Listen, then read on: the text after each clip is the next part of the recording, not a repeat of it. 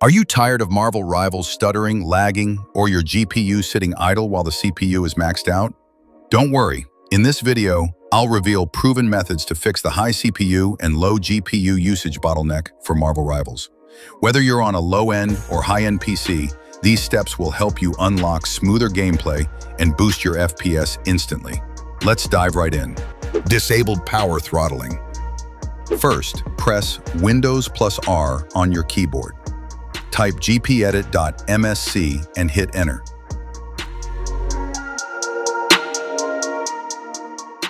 Now, navigate to Administrative Templates, System,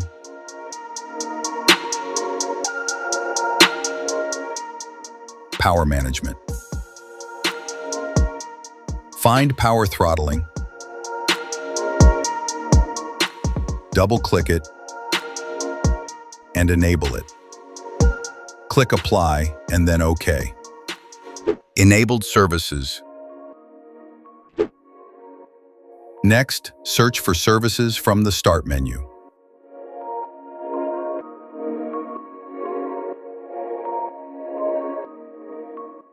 Scroll down and find Connected User Experiences and Telemetry.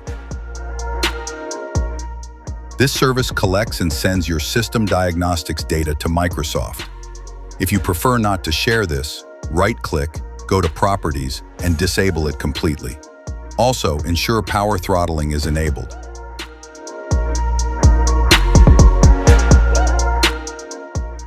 Privacy settings. After that, open your privacy settings from the Start menu. Go through each section and turn everything off to prevent background data sharing. This helps in reducing background load and fixing potential bottlenecks. Download pack. Now download the Fix GPU and CPU Bottleneck pack from the link in the description. You'll be redirected to my website. Simply scroll through the post to find the actual download button. Once downloaded, extract the pack and follow the instructions included to apply the optimizations.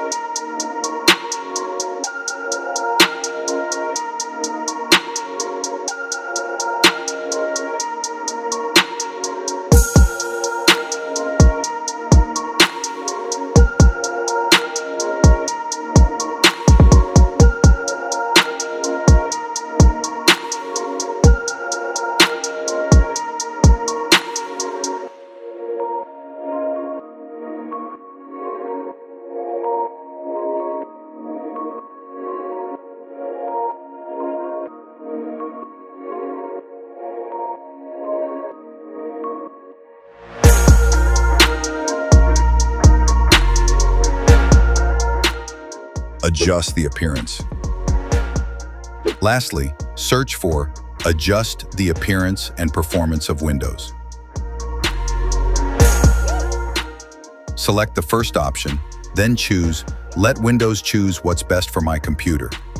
This helps your system automatically optimize visual effects based on your hardware. That's it. These steps will significantly reduce bottlenecks and enhance your gaming experience. Now, let me show you the in-game performance results so you can see the difference for yourself. If this guide helped you, please drop a like, subscribe to the channel, and share it with your gaming friends. Let me know in the comments if you want more optimization tips for other games. Thanks for watching, and I'll catch you in the next video.